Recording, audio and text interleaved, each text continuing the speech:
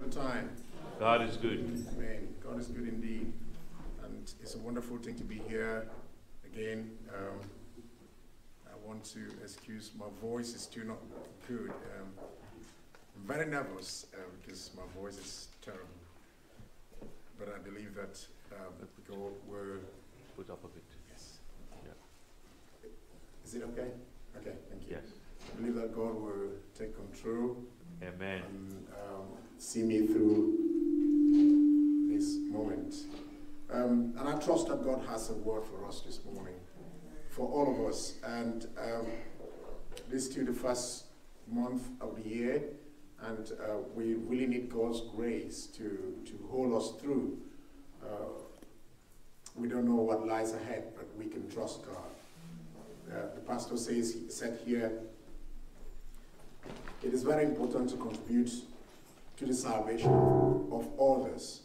And that should be our primary aim, to make sure that we take the gospel to those who do not yet know God. And by whatever means that God will place in you, each and every one of us will have a gift, but we should know that at some point we will meet resistance, we will face challenges, but we know that the eyes of God are on us. Amen. From the beginning of the year to the end of the year.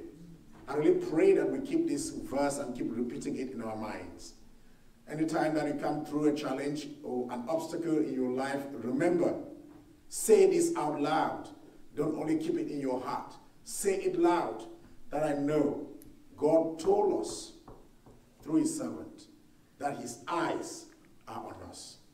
And I take that, and I say that, I think I've been saying that every day, you know, because I wake up in the morning and I look at the day and I say, God, thank you. I wasn't able to go to work on Thursday because I could not speak, but I still say thank you. Amen. That your eyes are on me. Amen. And I know that the devil will not want that the gospel message should be preached. Remember, the gospel message is not preached only on the pulpit here. It's preached through what you do, your lifestyle, where you are, at work, at home, in your family, in your neighborhood. It's not only preached by coming and standing here and talking, because talk is good, but actions work better. People will look at us and see what we are doing, and they will know that there is God in us. Amen. And that's our message today. Our message today is about developing a gentleness spirit through God, through Christ. I titled it, Develop a Gentleness Spirit in Christ. And I will read the text that we'll meditate on comes from Paul's letter to the Corinthians, his first letter to the Corinthians. We're reading from chapter 4, verse 14 to 21. 14 to 21. I do not write these things to shame you, but as my beloved children, I warn you. For though you might have 10,000 instructors in Christ, yet you do not have many fathers. For in Christ Jesus I have begotten you through the gospel. Therefore I urge you, imitate me. For this reason I have sent Timothy to you, who is my beloved and faithful son in the Lord, who will remind you of my ways in Christ, as I teach everywhere in every church.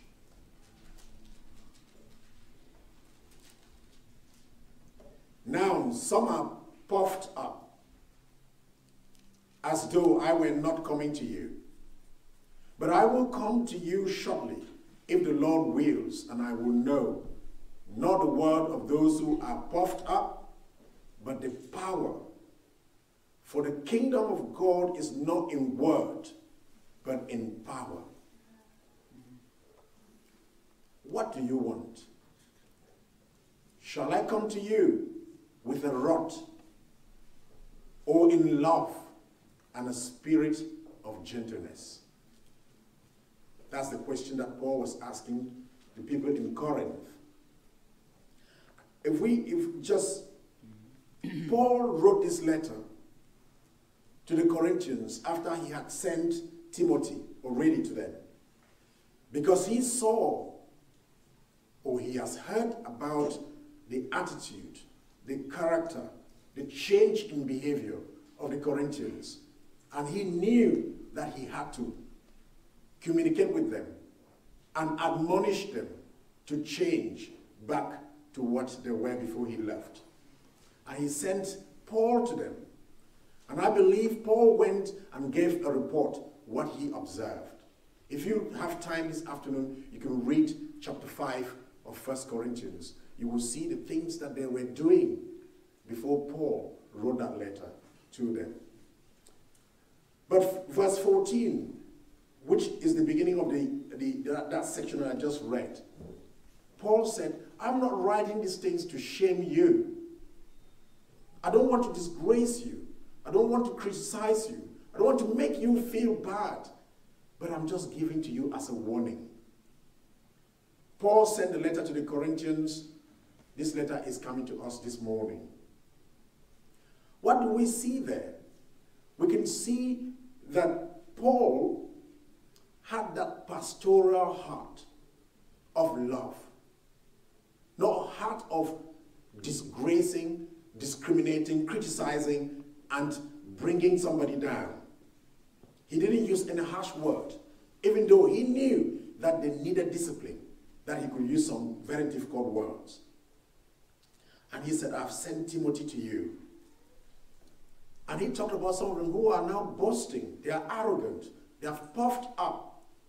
And I asked myself, why did he say this, that the people were puffed up? And if you look at verse 15, he said, you may have instructors, but not fathers in Christ like me. Because some of the Corinthians were already not bothering who Paul was. They didn't pay any allegiance to Paul anymore. They were now paying allegiance to Apollos, to Peter, and many others. And then Paul realized and said, look, you may have instructors, but not fathers. Why? Because he is the one who brought the gospel to them. And when you bring the gospel to somebody, like it happened yesterday, and the person gives his or her life to Christ, you are that person's spiritual parent. So Paul knew that it doesn't matter. You may have some instructors, but I know I'm your spiritual father. And I've shown you how to behave. And it's good you follow the way that I'm showing you. Then verse 18, Paul talked about, now you are arrogant. Why were they arrogant? They were arrogant and they were saying to Paul, they told Timothy that Paul is only bold to stay afar and tell us things. He's not bold enough to come and stand in front of us and face us and talk to us. If you want to find out this, you can go to Timothy chapter 6, chapter 10, verse 1 and 2. You will see what Paul said there, that he doesn't feel bold enough to come and stand in front of them at that time. But he knows that he will come. Don't feel proud that I'm not coming, because by the will of God, I will come. Why did he say so? Because they were now, the Corinthians, some of them, they have now gathered together and they are looking at Paul and thinking he is not a strong leader. Now, Paul, instead of coming to them and warning them or punishing them and displacing them in a way, he sent them this. He said to them, will I come to you with a rod, or I should come to you with love and with a spirit of gentleness? You have the choice to make.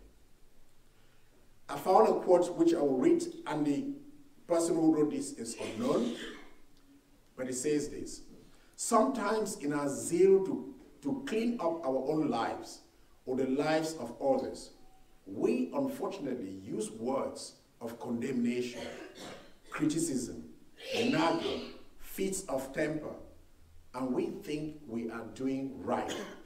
But our harsh, self-righteous treatment is more than they can bear.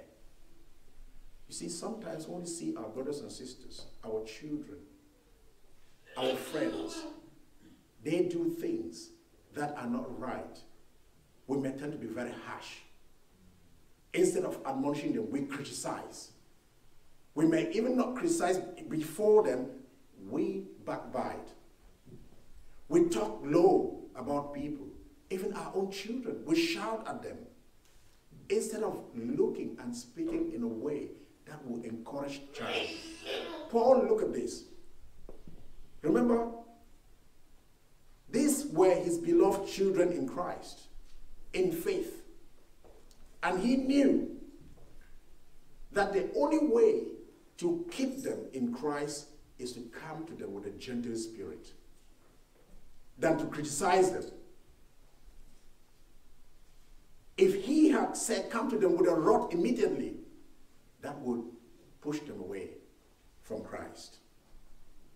And it takes an example that Paul said, look at me, copy me, do the things that I do. Paul was a good example, a good model, and a good instructor. And that's the same thing that we parents should do. If we want to bring our children up to maturity to be well brought up children, we have to show them a good example than just telling them. He realized that if he exposed them and caused them and bring them to shame, he will provoke them even more. Because sometimes a harsh response also causes that person to get angry.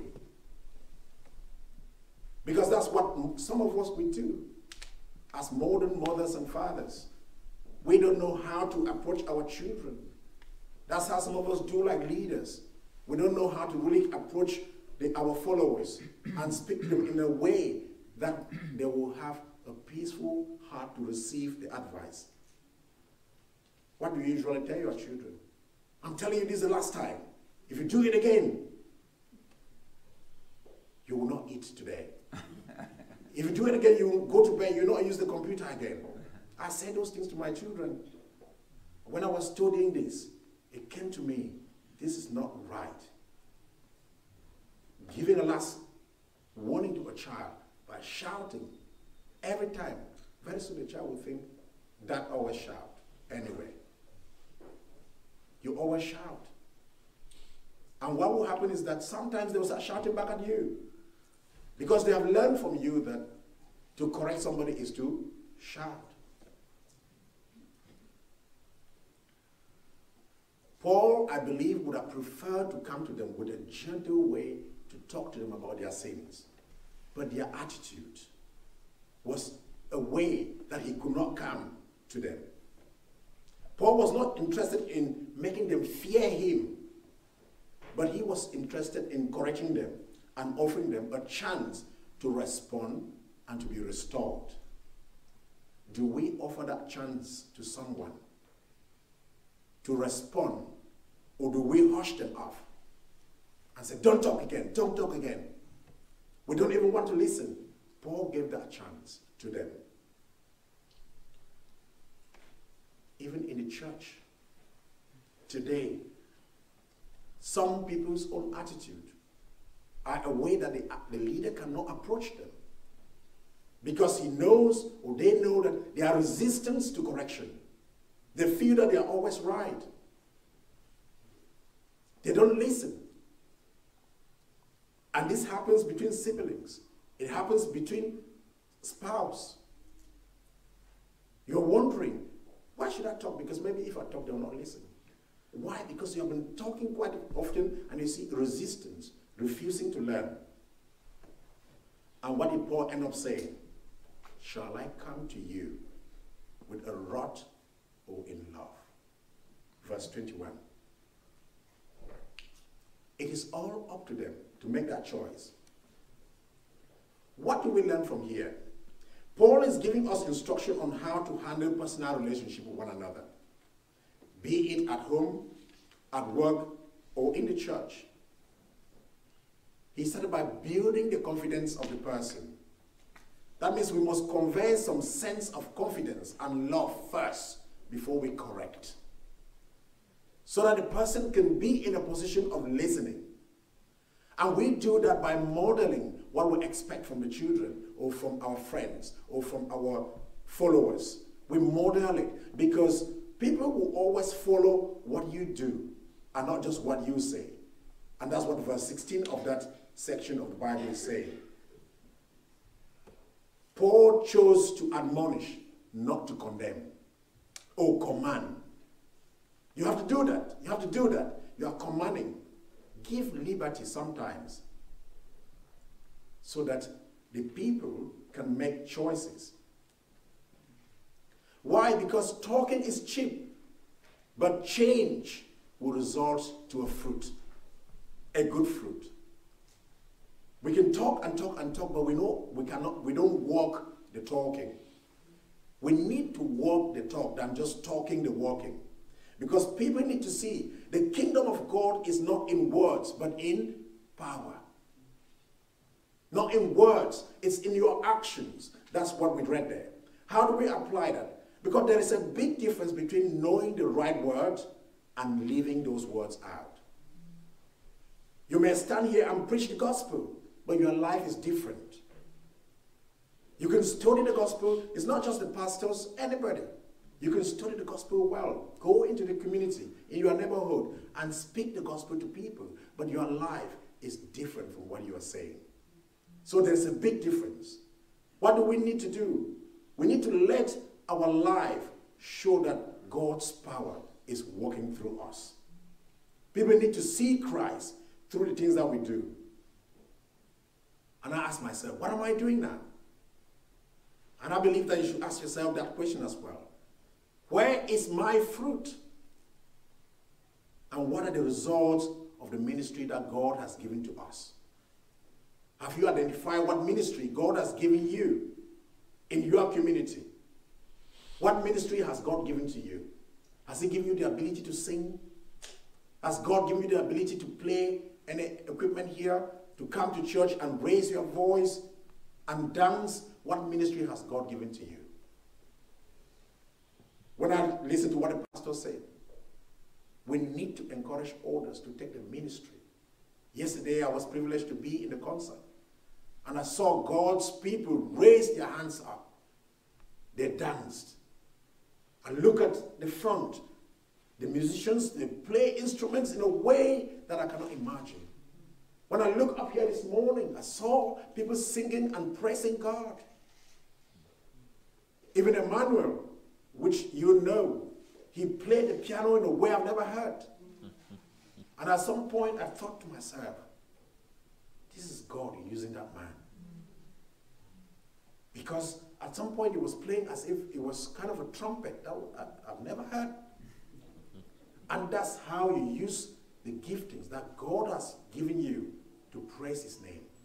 You cannot do all things. Don't think that you are expected to do what God has not given you. You just need to identify the little that God has given you to promote His kingdom and let people see the fruit. And I'd like us to turn to Galatians chapter 5, verse 22 to 26. Galatians chapter 5, verse 22 to 26.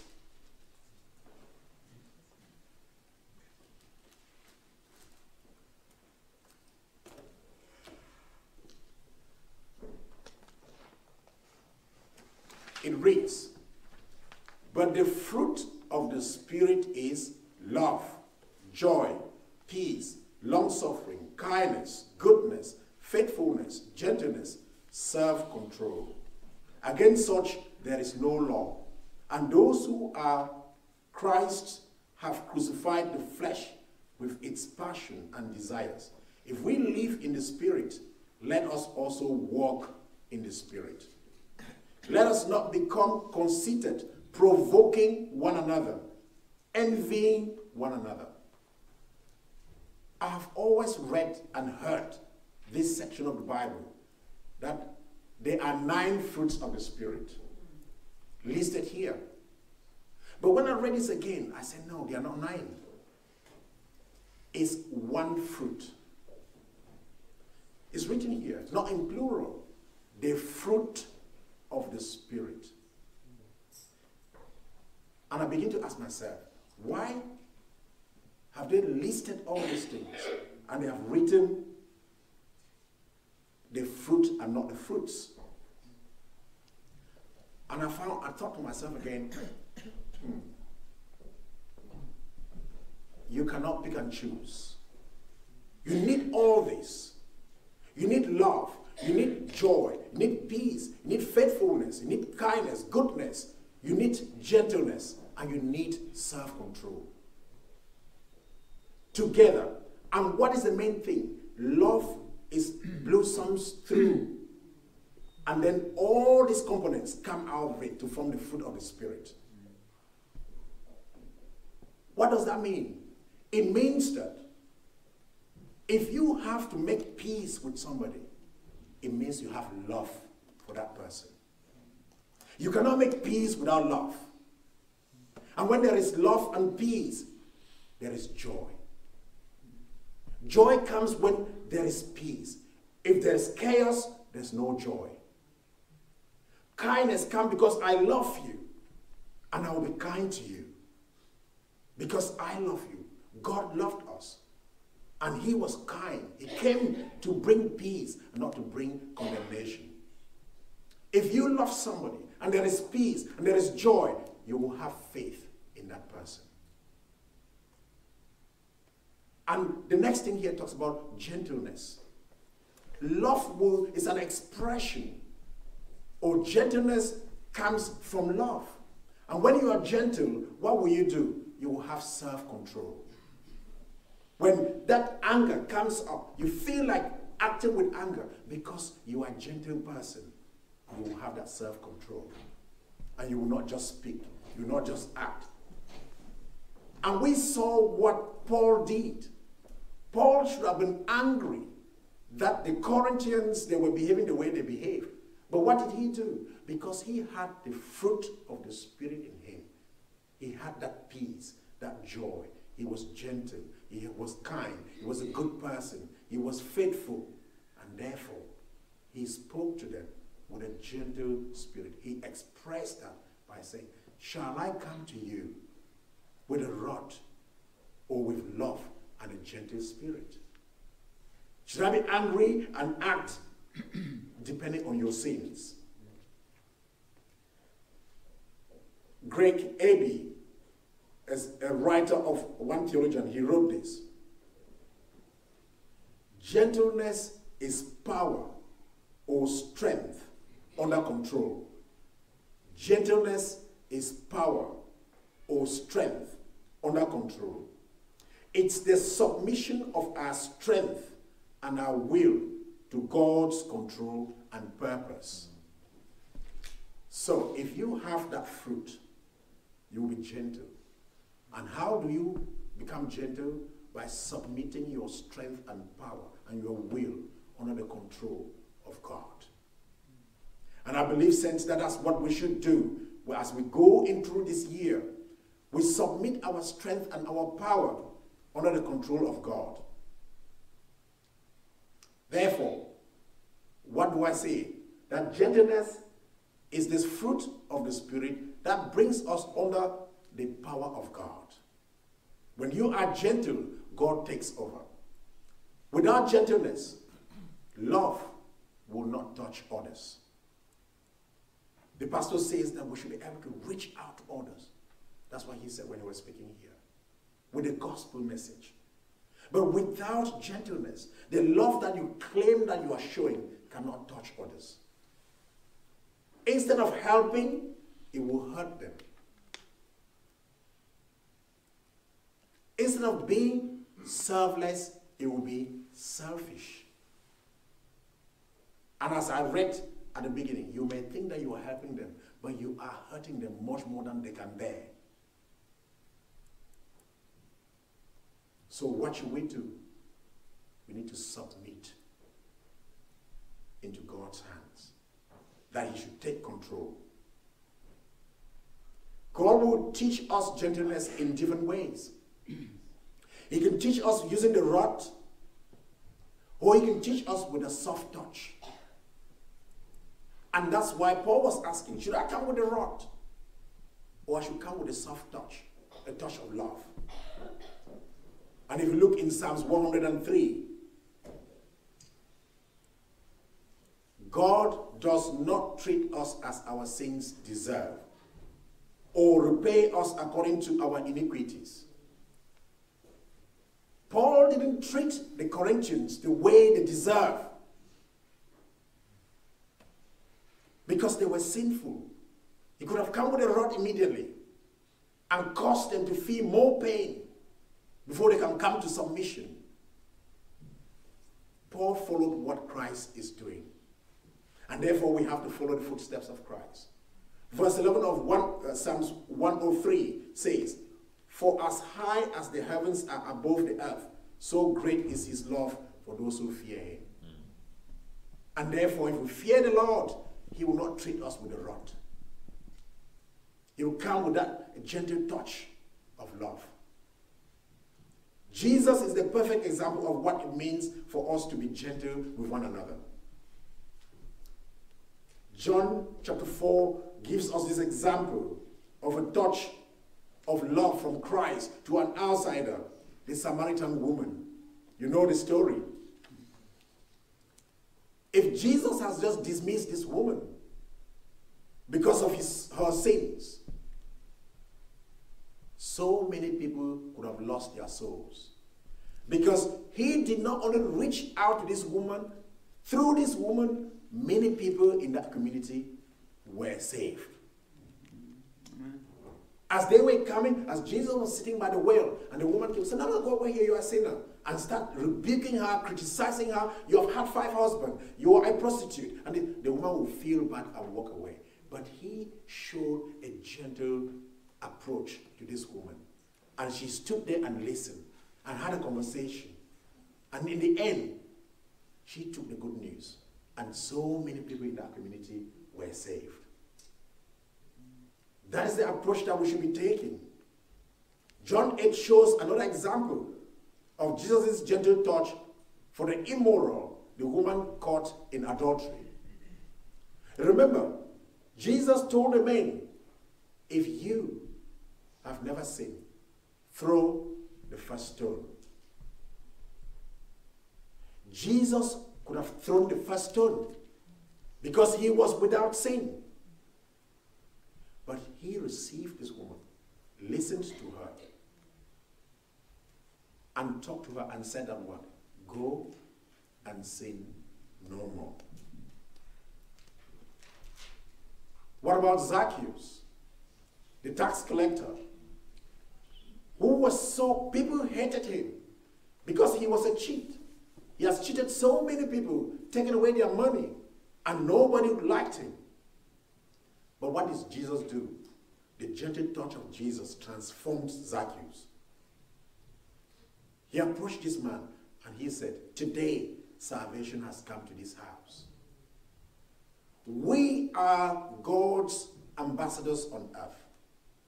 We should take the example of Jesus and take the good news to the people with a gentle approach. Not provoking, not criticizing, not condemning. For Christ did not come to condemn. And therefore, if we call ourselves Christians and we want to follow the footsteps of Jesus, we have to make sure that we approach those who do not know Christ with a gentle approach.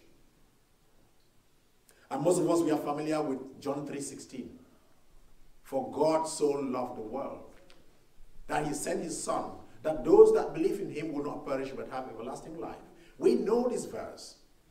Have we ever stopped at some point and think about it and ask, why did God love us so much that he sacrificed his son? The pastor was talking about this yesterday, and he said, all other religion, they expect you to sacrifice money, animals, sometimes people.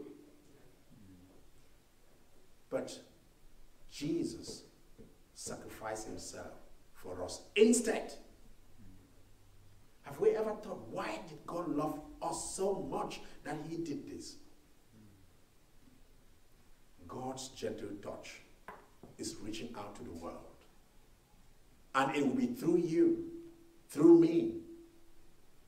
God is wanting to use us. If you go down to verse 17 of that very John 3, it says, God did not send his son into the world to condemn it, but to save it. How will he save it? By sending you and me to be on mission.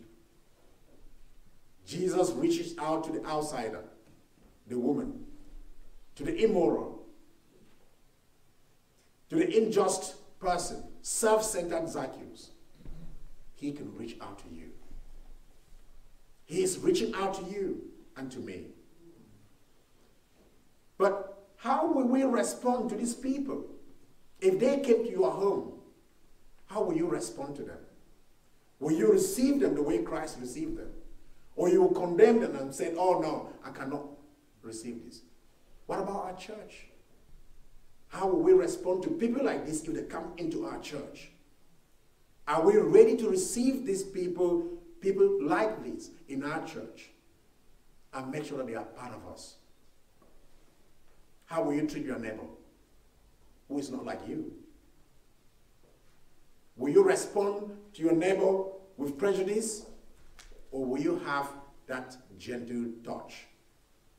How will you treat a friend who has been immoral and you know that your friend is doing all this? Will you condemn, or you will have a gentle touch?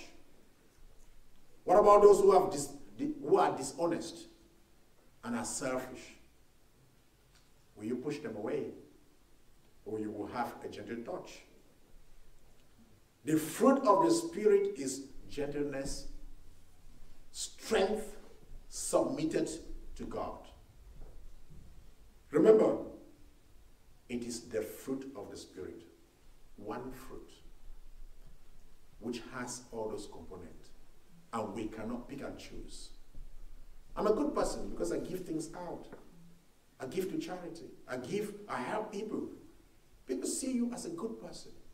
But how is your heart? How do you behave somewhere? How do you respond when people hurt you? Yes? Do you have the fruit of the Spirit?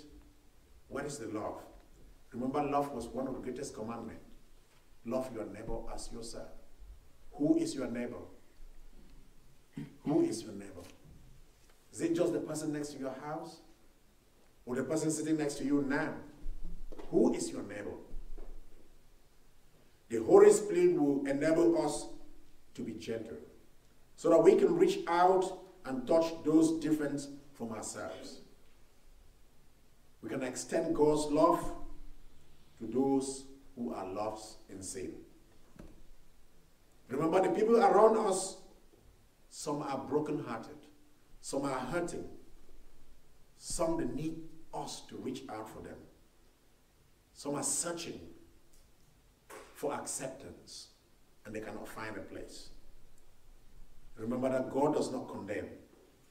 He loves them all. And it is our responsibility to love them as well. God develops gentleness in us through two ways, as I mentioned. Forcefully, with a rod,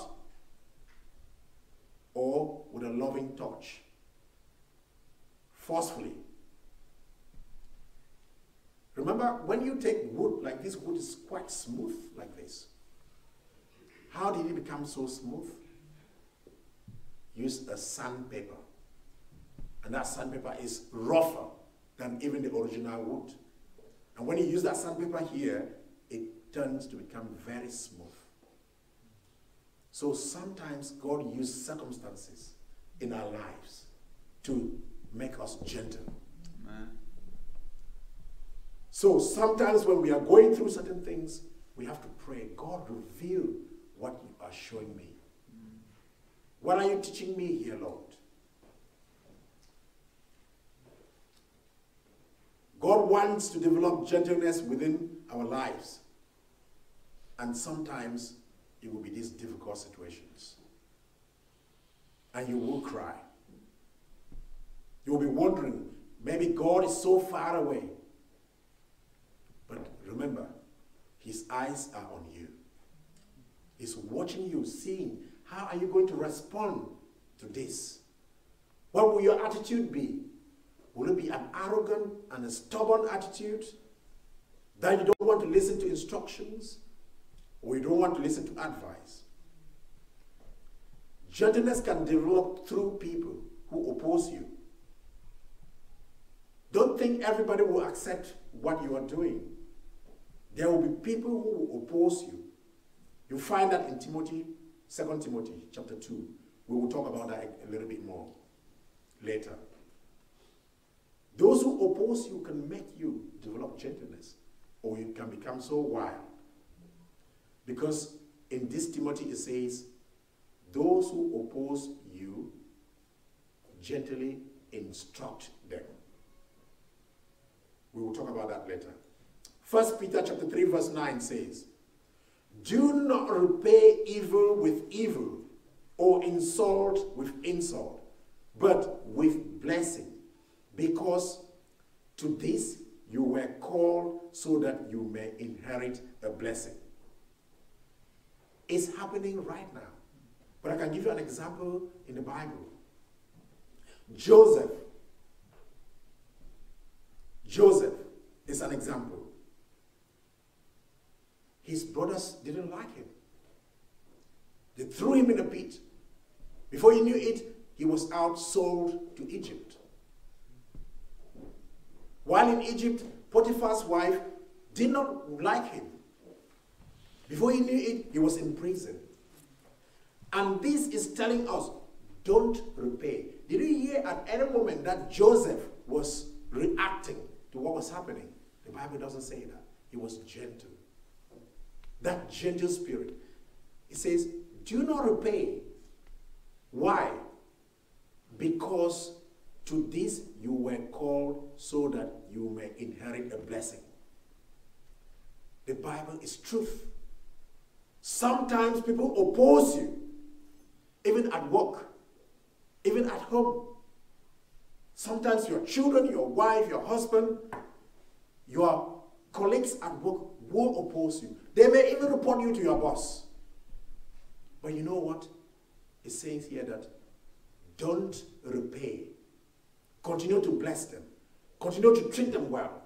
Because to this you were called so that you may inherit a blessing. You know what? Sometimes you're working, your boss don't even know that you're doing your best, that you're doing very well.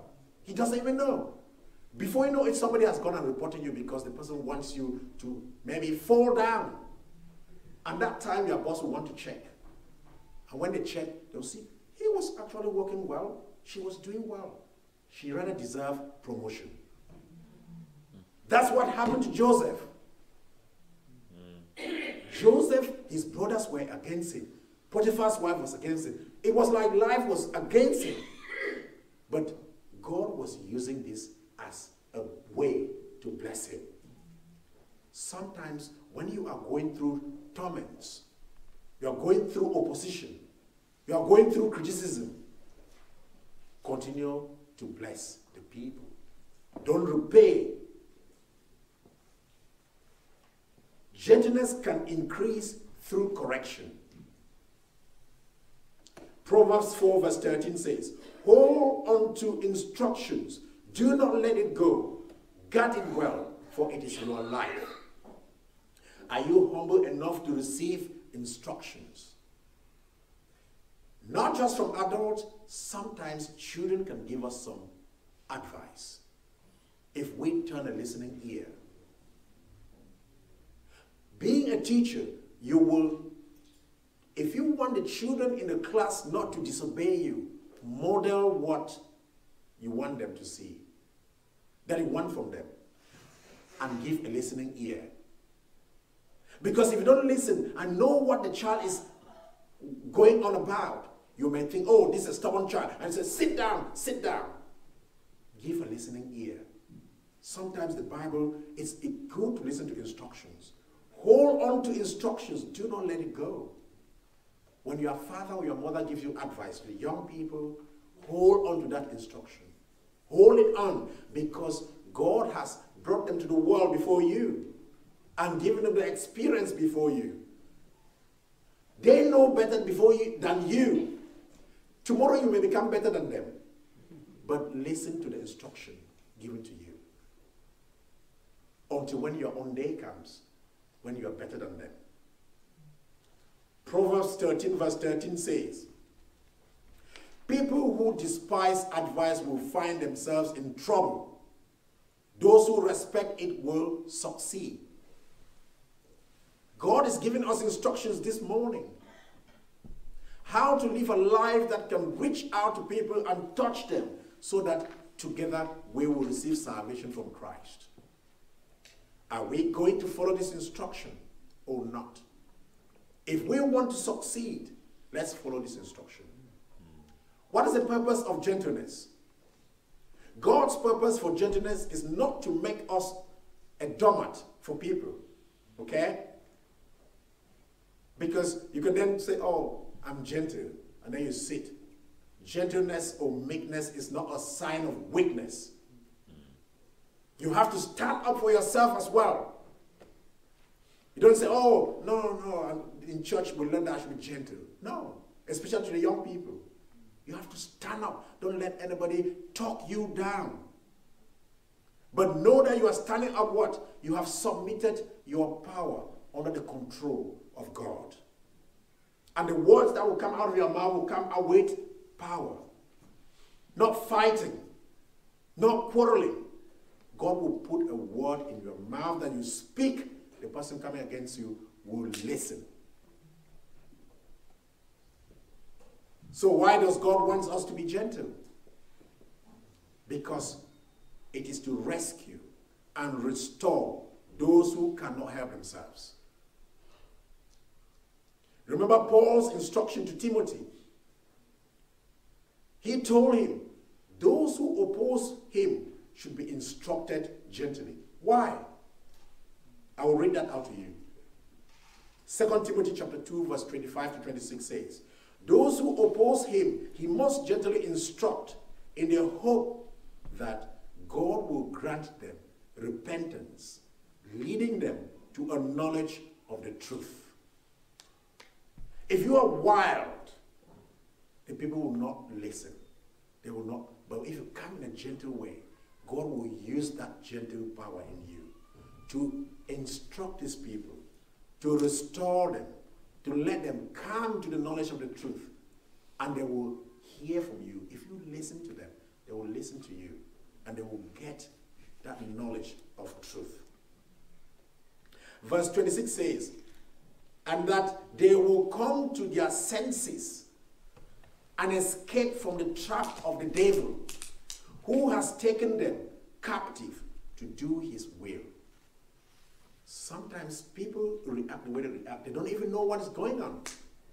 The devil has taken them captive and now is making them do his will by being stubborn, not listening, not paying attention, criticizing you, becoming immoral, doing the things that are all negative.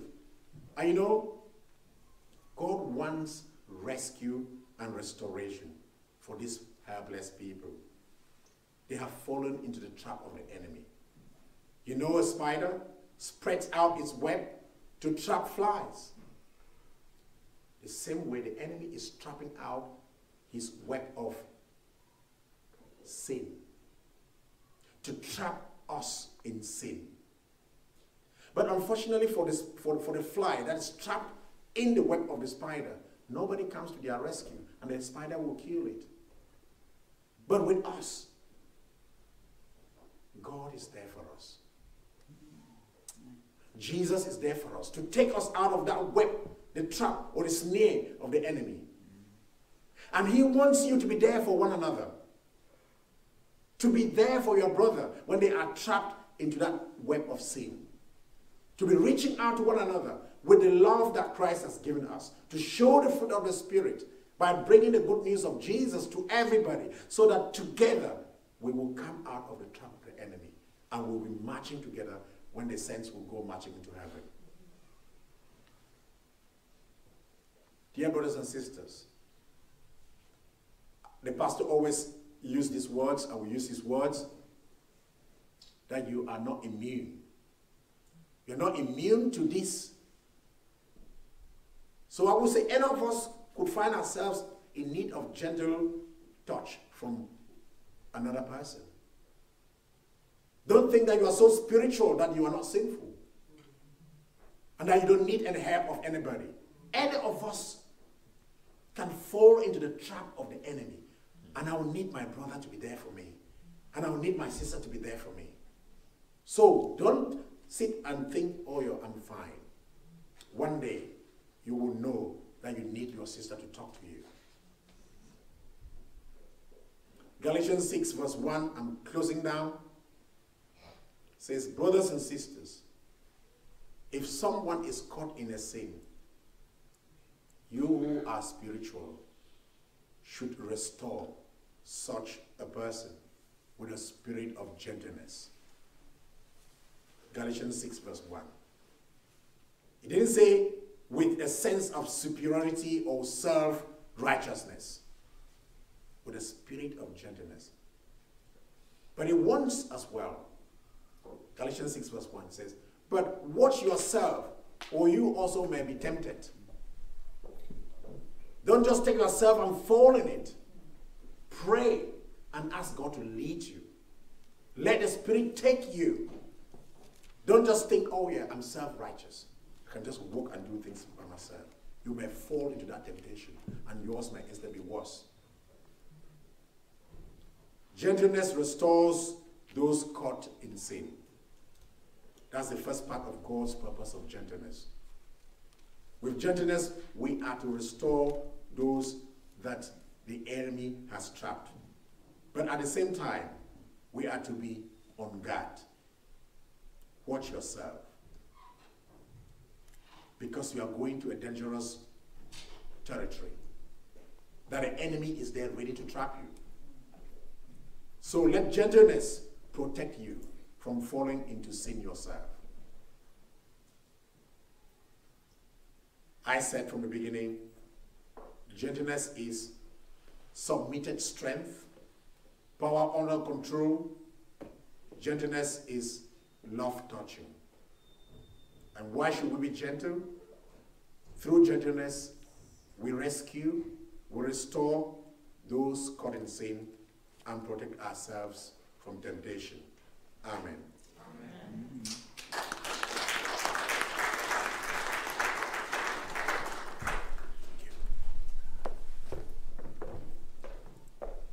Amen indeed. Bless you, Pastor. Bless you, Pastor.